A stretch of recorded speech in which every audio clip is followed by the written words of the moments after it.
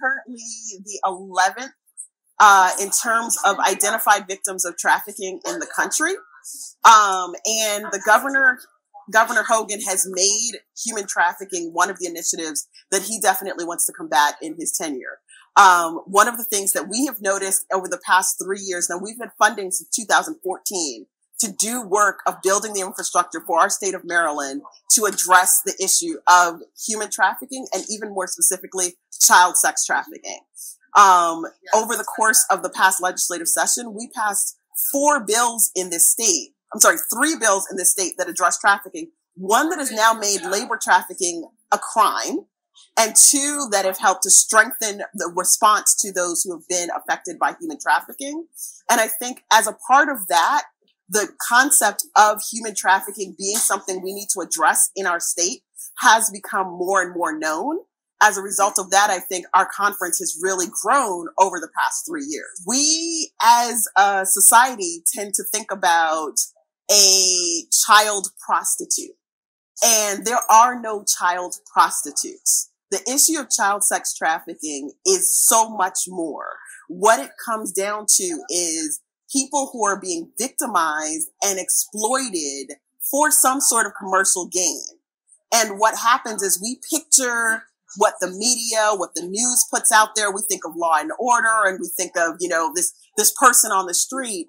And what really happens is we have dozens, hundreds of victims who are affected, who might never even leave their homes the first time they're trafficked. Our keynote speaker today spoke about the fact that his first trafficker was his mother at the age of 7 years old. And unfortunately, there are many people like that we're overlooking because we're picturing a certain type of victim. We're picturing someone who's standing on a corner as opposed to the person who really is being sold for so many other reasons for sex. No one wants to talk about it, but the problem is because we don't talk about it, more people are victimized. Because what ends up happening is the victims themselves are told no one wants to hear that. I mean, think about just abuse in a family in the first place. People know that abuse is happening and don't want to say it. Or when a child discloses that someone is hurting them, usually the parents are like, hush, don't talk about that.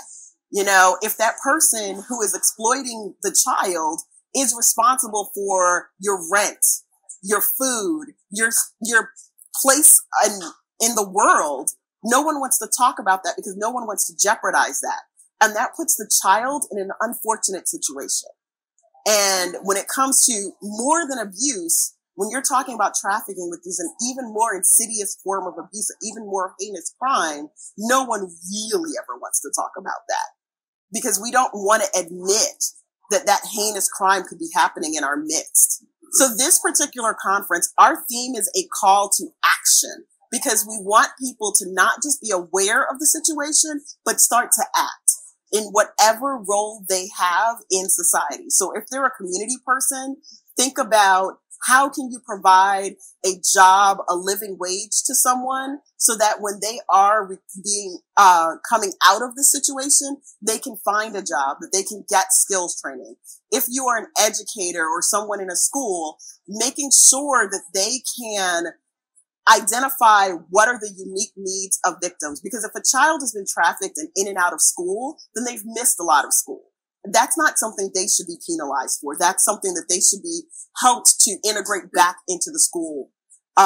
So think about how can you act at your level in society. And that's what we're trying to get people to do is if you are actually a child welfare worker, a juvenile justice worker, you have a specific mandate, but everyone can act to support victims of trafficking in our state. So our workshops range from everything from identifying the signs and the indicators of trafficking all the way to once you've identified them, how do you integrate this knowledge into the work that you're doing with children and youth? Because we want you to prevent trafficking from occurring, but if it's already occurring, we want you to be able to address it and help to support people who have been victimized so that they can move from victims to survivors and then ultimately to thrivers. There are a number of signs, but the key is to pay attention to the children and youth in your community. If you see something is wrong, ask that child, what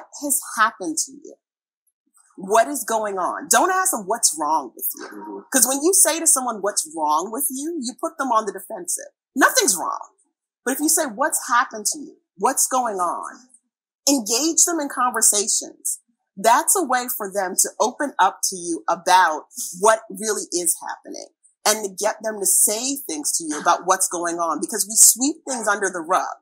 So if that child has already been told, don't say anything, and you say, what's wrong with you? They're not going to say anything. But if you say what's happening and you engage them in conversation, they may open up to you and share with you what really is happening so that you can hear what those signs are. Maybe they'll mention the abuse, and they might not have mentioned the trafficking, but the more that they realize that you really want to know what's happening and engage them, the more they will tell you what's going on, even before you get to, random indicators that they're fully being trafficked, like money and drugs and things of that nature. There's steps way before you even notice those.